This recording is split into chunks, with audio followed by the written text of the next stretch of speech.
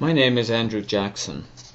I'm a geologist with Global Resource Investments, and I'm responsible for technical evaluations of the mineral companies and their properties that Global invests in. I've put together this Ore Deposits 101 series of talks to help non-technical people understand ore deposits, how they form, how they are explored for, how they are evaluated and mined, and how the metals and minerals are extracted from the ore. The talks highlight some of the features of the main ore deposit types that investors in the resource sector may come across, and it provides an introduction to the jargon you'll find in press releases put out by exploration and mining companies. This is the third talk in the Ore Deposits 101 series, and it focuses on porphyries and iron oxide copper gold deposits, or IOCGs as they are known. These are some of the giants of the ore deposit world. Now, in the first Ore Deposits 101 talk, I discussed how, because of our current mining technology, all the metals that we use are mined from the top 4 kilometers of the Earth's crust. I also showed why, with the crustal abundance, or the average crustal abundance of metals, wasn't good enough for economic mining, and that nature needed to provide a major concentration of the metals in order to make grades which can be economically mined. You will also remember that nature concentrates the metals by a process of partially melting the crustal rocks at depth and letting them rise through the crust and cool, and then dumping the valueless minerals such as feldspars and quartz, and concentrating the metals in the remaining magma and hydrothermal fluids.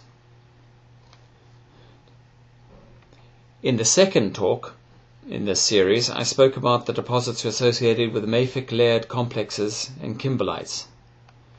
In this talk, I'll focus on the porphyry and IOCG deposits, which develop at a slightly shallower depth than the mafic layered complexes, generally in the range of 4 or say 5 to 1 kilometers depth. Porphyry deposits and IOCGs are the world's primary source of copper, and they account for more than 60% of the copper production globally. But in addition to copper, they also supply 100% of the world's molybdenum production, 10 to 15% of global uranium production, and a significant proportion of the world's gold production. In short, they make up a critical group of deposits. So let's start off now with porphyries. Whereas the mafic layered complexes we discussed in the last talk usually developed relatively deep in the Earth's crust, porphyries form at a much shallower depth. Not quite as shallow as epithermal deposits, but not much deeper than them either. Porphyries generally form in and around the magma chambers that feed volcanoes. This is Mount St. Helens a few years after it blew its top. Now, seismic surveys show that the main magma chamber extends from 7 kilometers below the surface down to about 12 kilometers below surface. But the data from the earthquake epicenters shows that there is a smaller magma chamber at a depth of about 2 kilometers, and that is the focus of the seismic activity. It is likely that this upper chamber is where the hydrothermal fluids are collecting and mineralizing the surrounding rocks. Mount St. Helens is a porphyry deposit in the making. The steam you can see rising above the new forming dome in the picture on the left there is leakage of the mineralizing fluids. When it comes to porphyry deposits, there are a number of variations on a theme, and the deposits can be copper only, they can be copper gold, copper molybdenum, or molybdenum only. But regardless of the metal mix, the process of porphyry deposit formation is the same. And let's go through that process. Generally, the parent magma is a product of partial melting of a slab of oceanic crust and sediments. and it is subducted beneath a continental margin. The melt rises up through the overriding continental plate and collects in one or more magma chambers, and eventually erupts at surface, releasing the pressure and building a volcanic cone. Once the eruption is over, the magma in the neck of the volcano solidifies and plugs the vent. The magma then continues to accumulate in the chamber below, and it starts to cool.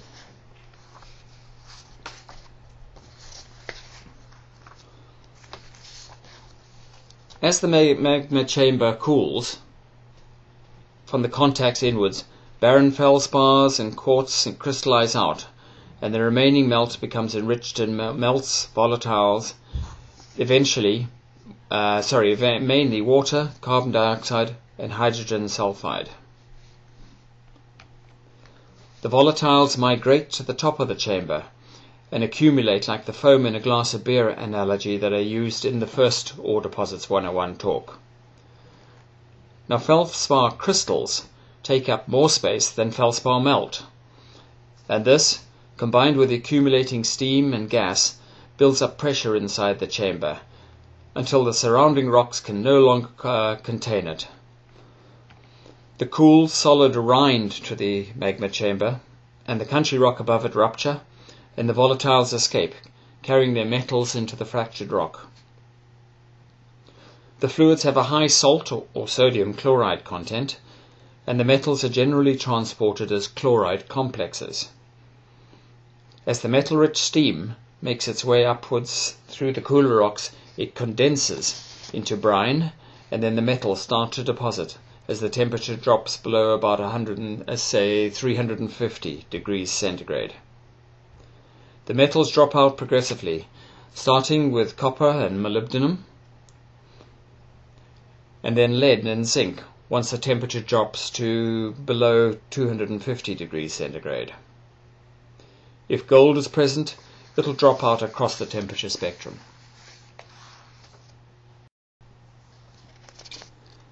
Because mineralization relies on this crackling of the carapace around cooling magma chamber, the mineralization is associated with a dense network of fine veinlets rather than a few major veins. Mineralized veins are often only a millimeter or two across, but the grade comes from the high density of veinlets. The host rock is progressively altered by the hydrothermal fluids that pass through it. Initially, the iron and magnesium-bearing minerals, such as biotite, amphibole, and pyroxene, are altered to chlorite, actinolite, epidote, and calcite, giving the rock a greenish tinge. This is the propylitic alteration that you hear geologists talking about, and you can see an example of it in the photo on the left of the screen. On the margins of the magma chamber, where large volumes of groundwater pass through the rock, driven by convection and the heat of the intrusion, feldspars break down to cerussite mica, giving the rock a creamy color, as in the photo on the top right. This is termed phyllic alteration. As the alteration progresses further still, more silica and potassium is added to the rock.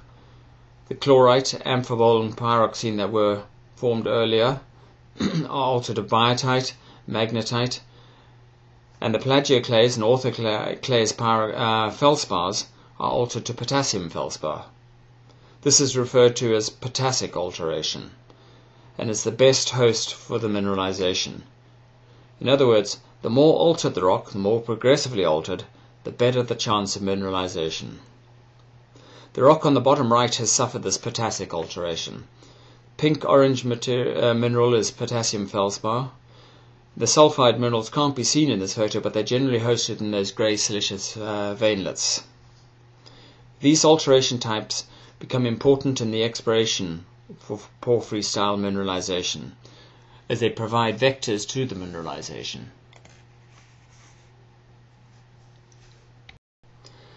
This primary mineralizing event yields only low-grade mineralization. Grades of 0.3 to 0.9% copper, less than 1% or almost always, are typical for primary grade porphyry mineralization. with each pulse of fluid it's tending to enrich the final grade. More pulses of fluid, the higher the final grade. The mineralization frequently forms a halo around the intrusion, both in the intrusion itself and in the surrounding host rocks. It's marked in the red hatched pattern in the cross section. Now, although primary porphyry mineralization generally has pretty modest grades, subsequent weathering and erosion of the porphyry may produce high-grade secondary deposits of copper just below the water table. The oxygen above the water table allows primary copper sulfides such as chalcopyrite to break down to soluble copper salts. These percolate down to the water table with the rainwater. Once they reach the water table, oxygen is cut off and the water becomes reduced, causing copper sulfide in the form of chalcocite to be deposited. Chalcocite has a higher copper content than chalcopyrite, and grades of 5 to 10% copper in laterally continuous horizontal beds are not uncommon. This secondary enrichment may kickstart the production of an otherwise mediocre porphyry deposit. Following erosion, many porphyries are covered by sediments or younger volcanics. So how do we explore for a deposit like this, which is completely covered by barren, younger rocks? Well, let's back up a bit. We know that porphyries form under large subduction-related volcanoes, and that most of these are located under the ring of fire around the subducting Pacific plate. Another fertile subduction zone occurs in the Balkans, Turkey, Iran, and Pakistan. So this gives us a start in deciding where to focus our exploration. Because of the extensive subduction during the Tertiary, i.e. in the last 65 million years, many porphyry deposits are of this age. In other words, porphyries are relatively young by geological standards. Just to put that comment in context, although 65 million years sounds a long time ago, if the Earth's history were compressed into the equivalent of a single year, the Tertiary would occupy just the last 5 days of December. So once we've focused our exploration on the subduction zones, where porphyries could potentially have developed, we need to find the actual intrusives and their associated mineralization. How do we do that when the mineralization may not actually outcrop? The key to porphyry exploration is the alteration of the surrounding rocks that occurred during the intrusion and mineralization, the so-called propylitic, phyllic, and potassic alterations I spoke about. Identifying the distribution of alteration allows us to vector into the mild, low-temperature propylitic alteration and then towards the hotter, more intense potassic alteration that generally hosts the bulk of the mineralization. In porphyry exploration, if you don't see significant alteration, you're probably not close to mineralization, unless the rock postdates the mineralizing event. Delineation of the alteration can be done in several ways. Obviously, if the alteration outcrops, straightforward field mapping will identify the telltale alteration minerals: chlorite, calcite, and epidote of propylitic alteration, quartz, cerussite, and pyrite of phyllic alteration, and potassium feldspar, biotite, and magnetite, quartz and base metal sulfides of potassic alteration. There's no proper substitute for getting on the ground and mapping an area in detail, but there are other ways of vectoring in on the most prospective areas prior to expending this boot lever. And satellite imagery is one of these tools. The image is a visible spectrum satellite image of a porphyry mine in the Chilean Andes. You can see the open pit and the leach pads, as well as the white dust-covered area surrounding the mining operation. Beyond that, you can see the brown and grey volcanics. What you can't see is the mineralization and the alteration of the volcanics. Reprocessing that exact same image for an invisible infrared portion of the spectrum shows up this alteration as green in the case of argillic, or pink or red in potassic alteration.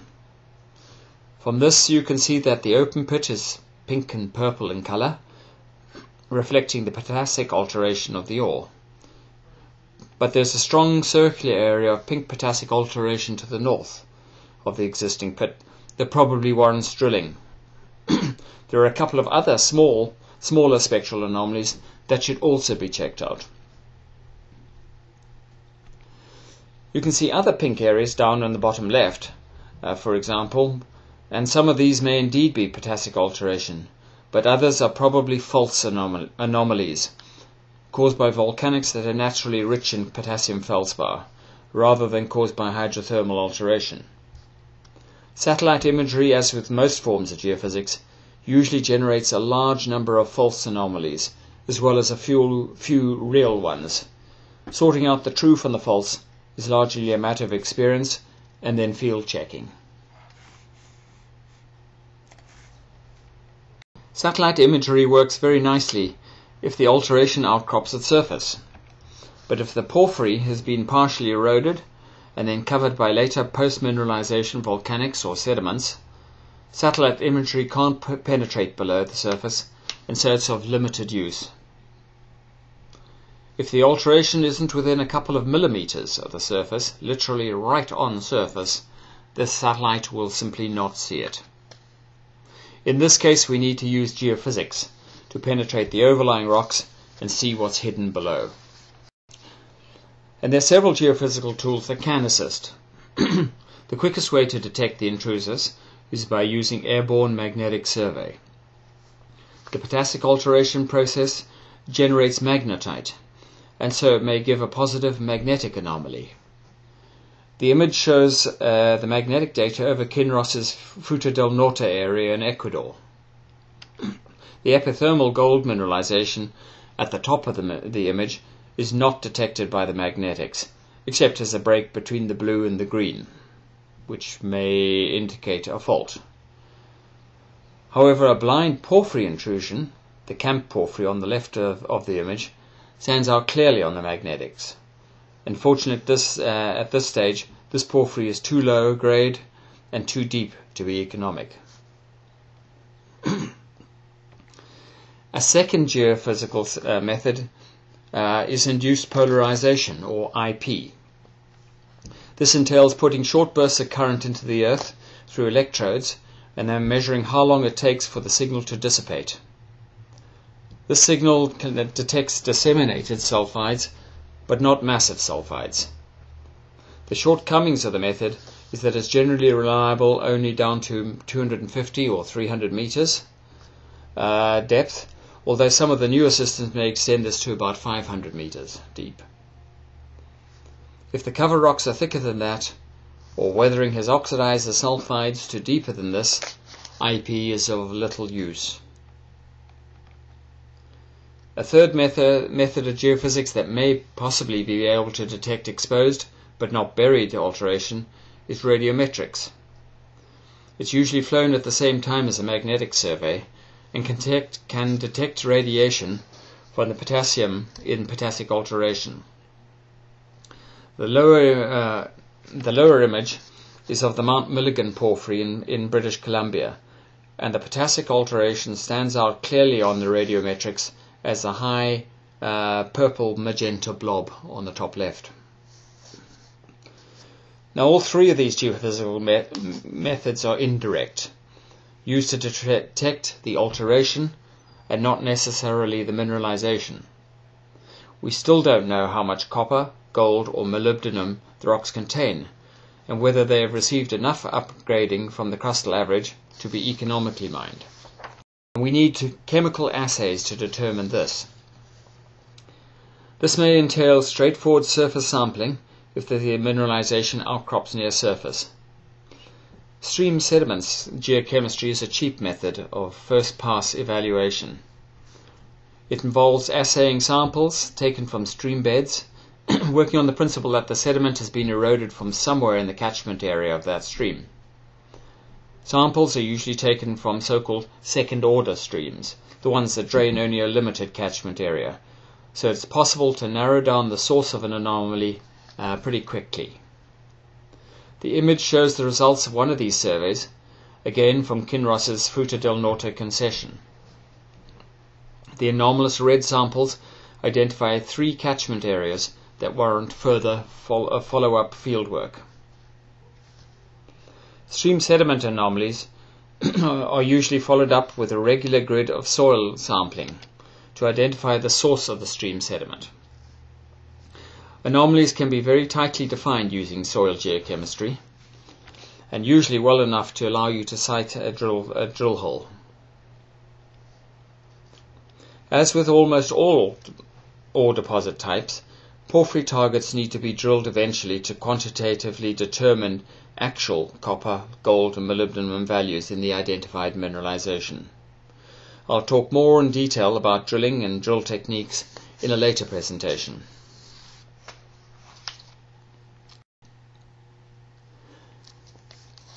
As I mentioned at the start of the talk, porphyry deposits are low grade but generally very large. As a result of the low grade and size, few porphyries can support expensive underground mining techniques, and most are mined by open pit methods. This picture is of Bingham Canyon in Utah. An aerial shot like this doesn't give a true idea of just how big the pit is, and you need to get on the ground to appreciate that. This is a photo from the edge of the pit, and you can start to get an idea of the scale from the trucks climbing up the haul roads within the pit. But you only really get a full understanding of scale when you see one of those trucks standing next to a normal SUV. A Cat 797 has wheels 12 feet high and carries a payload of almost 400 tons.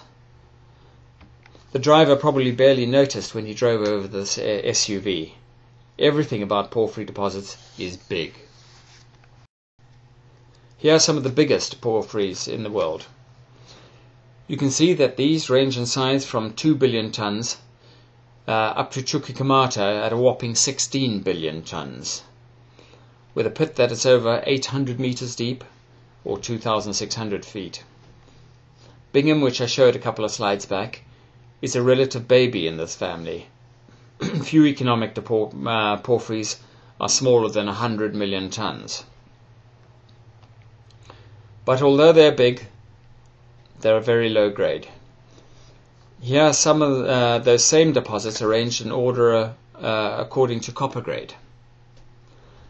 They range from 0.5% copper up to just under 1% copper.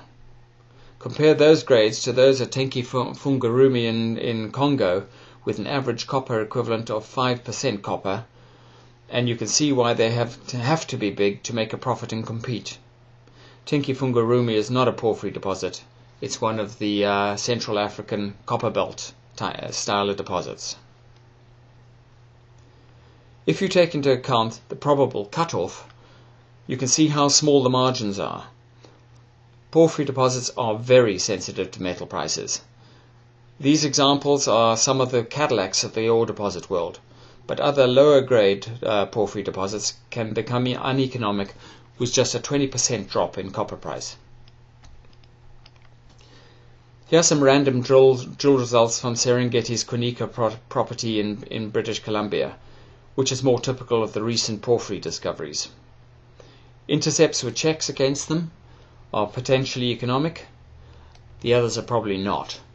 So you can see that maybe only 50% of those intercepts might possibly make any money.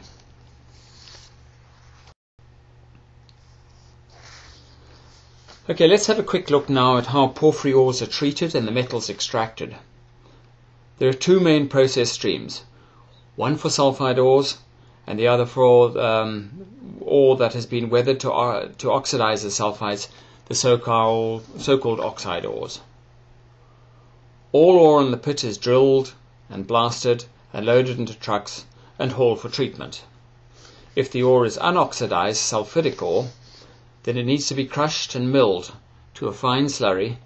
Then it gets passed through flotation cells in a concentrator to separate and concentrate the sulfides. The top picture shows the interior of a large concentrator, with rows of individual flotation cells. The flotation agent is added to the slurry and stirred. The flotation agent preferably sticks to the sulfides minerals rather than the waste minerals, and then air is bubbled through the mixture and the flotation agent traps the fine bubbles which carry the sulfides to the surface of the cell, where they are carried over a weir and separated. From there they are dried to provide a concentrate, which then goes on to a smelter. This is the same process for both copper and molybdenum porphyries. The smelter is basically a large furnace which melts the concentrate and drives off the sulfur to leave molten copper metal. This still contains impurities, and it needs to be refined further to make it a saleable product. Okay, returning to the overall process, that is the process for the sulfide ores, and the oxide ores, as I said, are treated differently. Direct from the pit, the oxide ore is piled onto large lined leach pads and sulfuric acid. The top photo shows one of these leach pads with a new thick black plastic liner visible on the right of the pad. The copper oxide minerals are dissolved by the acid to give a blue copper-rich solution, mainly of copper sulfate. This solution is tapped off from the bottom of the pad and placed into big tanks with steel plates. An electrical current is passed from the tank to the steel, which is then electroplated with the pure copper. This process has the advantage of avoiding the smelting and refining stages required for sulfide ores.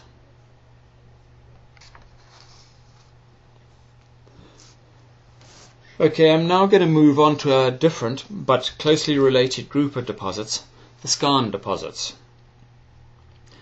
Skarns are formed when hot magma intrudes limestone. The fluids from the intrusive alter the limestone to form an exoskarn. The intrusive also assimilates the limestone, altering its composition and forming an endoskarn. Either exo or endoskarns may host mineralization. Skarns are often striking looking rocks containing red garnets and green pyroxenes. Grades may be high with splashy looking assays, but they're usually relatively small and irregular in shape and patchy. As a result, they are tricky to evaluate by drilling. In addition, the ore tends to be very hard and it has a high work index, so milling costs are high. There are some notable exceptions to the tendency to produce relatively small deposits. These are the Erzberg, Kucing and Big Gossen skarns developed around Freeport's Grasberg porphyry in Indonesia. These skarn deposits are truly world class, but they are very atypical. These skarns are truly amazing deposits. The picture on the left of the slide is the Grasberg pit developed on the Grasberg porphyry. There are a number of other smaller intrusions in the area, and several of these have developed the skarns. The picture on the right is of the old abandoned Erzberg pit, the very first one that led to the discovery of the Grasberg complex. That skarn had a high enough grade to allow it to continue to be mined from underground. The Big Gossen copper gold skarn deposit is the highest grade deposit in the Grasberg area. Reserves are 37 million tons at 2.7% copper, 1 gram per ton gold and 16 grams per ton silver. That's about $240–250 a ton rock. Grasberg and Erzberg are almost an equator, but because they're over 12,000 feet in elevation, they receive snow from time to time, and there's even a nearby permanent glacier. The third and last group of deposits that I'll talk about today are the related iron oxide copper gold deposits, or IOCGs. I've clumped IOCGs with porphyries as they are also loosely associated with large felsic intrusions and form at moderate depths. Unlike the dominantly tertiary porphyries, IOCGs tend to be much older and are generally Proterozoic in age, from 1.1 to 1.8 billion years ago. There are some younger ones, but they're in the minority. IOCGs tend to form at 4 to 6 kilometers, similar to porphyries, and are invariably associated with crustal scale structures. Crustal scale means that they penetrate well down into the crust, often 20 kilometers deep, and they have strike lengths measured in tens or hundreds of kilometers. The key to the formation of IOCGs is that there has to be an abundance of oxidized groundwater in the country rock to mix with the magmatic water derived from the intrusion. The intrusion of hot water into water-saturated rocks means that the water flashes to steam and this fractures the rocks and produces breccias. The high iron content and oxygenated environment means that the alteration is characterized by abundant red hematite and black magnetite, both oxides of iron. Where do we find IOCGs? Well, they're scattered around the world, but because of their common age, they're usually found in Archean or Proterozoic terrains. IOCGs are highly variable in metal content, and they range from pure iron deposits, such as Carajás in Brazil, to predominantly copper deposits, such as Candelaria in Chile, to copper uranium deposits, such as Olympic Dam in South Australia. In truth, IOCG is a bit of a sack term, and it covers a multitude of variations on a theme. In size, they vary from the monstrous Carajás at 18 billion tons, 50% bigger than Cuchicamata, which is the biggest porphyry in the world, and down to tiny deposits at just a few million tons. Grades of the copper-rich IOCGs are generally low, similar to those of porphyry deposits, in other words under 1% copper, although some may return long intercepts with over 1.5% copper. Chariot's Marcona project in Peru is 347 million tons, grading 0.71% copper. Carrapateena in South Australia has some unusually high intercepts, such as 178 meters at 1.83 copper, but in spite of its relatively high grades, Carrapateena is struggling to overcome its depth of burial and the resulting cost of mining. This is a cartoon section through the Olympic Dam IOCG system. You can see the deep intrusive in purple, feeding up through the pink granite basement. The deep magmatic fluids from the source intrusive mix with the oxidized fluids from the overlying green basalts and surface sediments to deposit a variety of copper sulfides. Below the water table, chalcopyrite is deposited along with pyrite. At and above the water table, chalcocite and bornite are deposited. Chalcocite and bornite have a higher percentage copper than chalcopyrite, and this zone, at the paleo water table, is the most likely portion of an IOCG deposit to reach economic grades.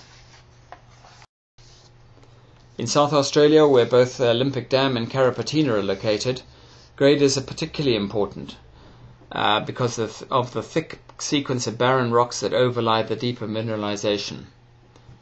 Olympic Dam is covered by 350 meters of barren material. Fortunately, it was high enough grade to allow Western mining to initially exploit it from underground. Only now, 24 years after beginning operations, are they considering developing a super pit. Similarly, Carrapateena is overlain by 450 meters of barren material. Its economic viability is in doubt. IOCG ore is often striking to look at, and it is often very red from the hematite content, blue from bornite, or yellow-green from various uranium oxides. You can see some of the ores from Olympic Dam in this photo. This autumn-looking core, full of bornite and covalite, the blue minerals, is from Monax's Punt Hill property, also in South Australia. but in spite of intersections like this, which assay almost 50% copper, the deposit is too irregular to allow mining at a depth of several hundred meters. Exploration for IOCGs can use a number of techniques. Starting with the geophysical methods, magnetics is a very valuable tool, as IOCG systems almost always have a magnetic signature, and caused by the abundant magnetite. On this magnetic image you can see Olympic Dam deposit standing out in reds and magentas. In fact, with careful data collection and sophisticated computer modeling, you can get an idea of the distribution of magnetite in 3 dimensions, purely from the magnetic survey. The concentration of sulfides means that IOCG deposits are usually denser than the host rocks, and a gravity survey of Monax's property showed a district-wide gravity anomaly, and the mineralization, that's the oval greens and yellows, and the mineralization was associated with small second-order anomalies, which have been marked in red arrows, superimposed on the district anomaly. The gravity data over Olympic Dam shows a clear bullseye coincident with the deposit. The presence of massive sulfides also means that electromagnetic or EM surveys can be used to detect buried deposits. If a deposit occurs at surface and it's uranium rich, as in the case of Olympic Dam, except that one is buried, then airborne or ground radiometrics will detect the radiation given off by the uranium and any associated potassic alteration. Finally, if the deposit outcrops at surface, soil and rock geochemistry should detect and define the demineralization in 2D. Drilling will confirm this in the 3rd dimension.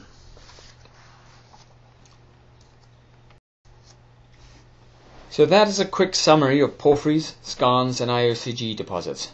So what are the key points we need to remember about porphyry, skarns and IOCG deposits? Well, firstly, porphyries and IOCGs are generally very large but low grade.